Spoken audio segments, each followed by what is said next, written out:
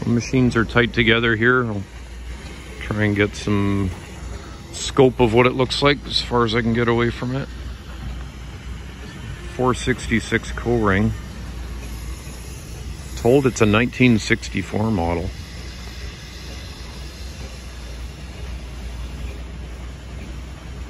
Well, it's even got an old history sign on it there. It says Surrey, BC. DOT Developments, General Contractors.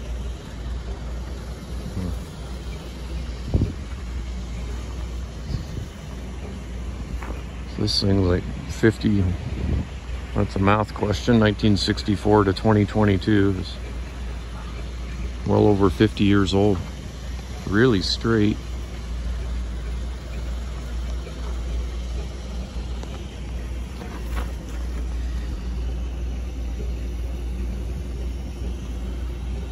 I almost gotta wonder if that's original paint, but you wouldn't think so on the track frames.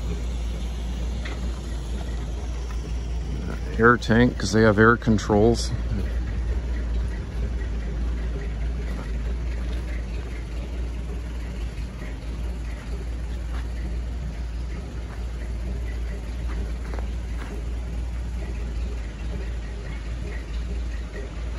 Street boom.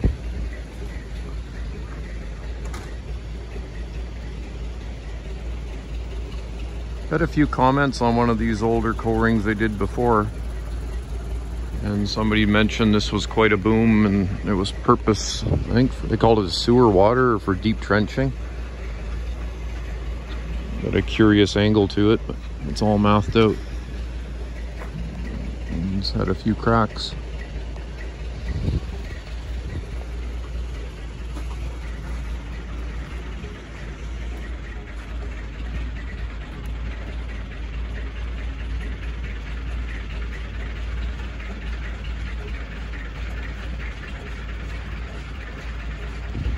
Quite the sun visor.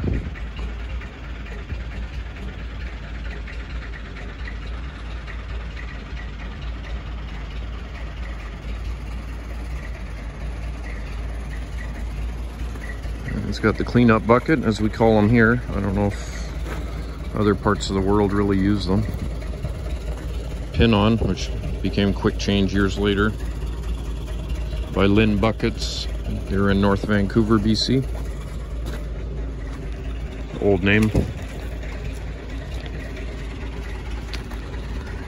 I guess the term H-link hadn't been invented, so we'll call that an A-link for the shape of it. Oh, that's got the same bottom as my old 305 or 304 Koehring dragline had. Interesting. I know the first Koehrings were kind of a half and half. They were bottom half of the shovel, the top half of a hydraulic machine.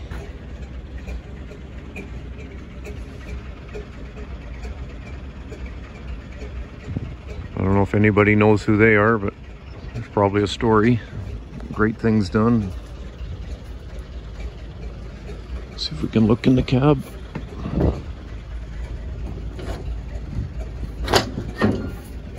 Oh, it's a slider door and it's not slidering. Okay, we'll do it this way.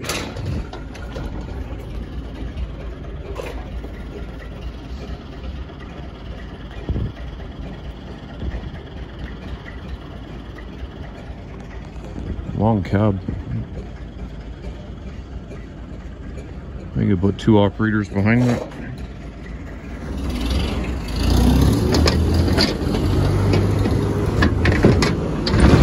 Oh, I got it. There we go.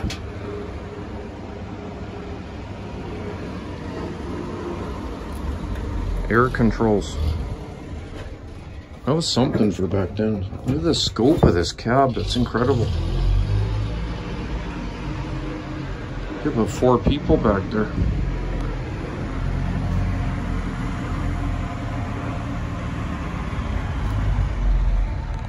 Here's how you run it. That's for the scooper.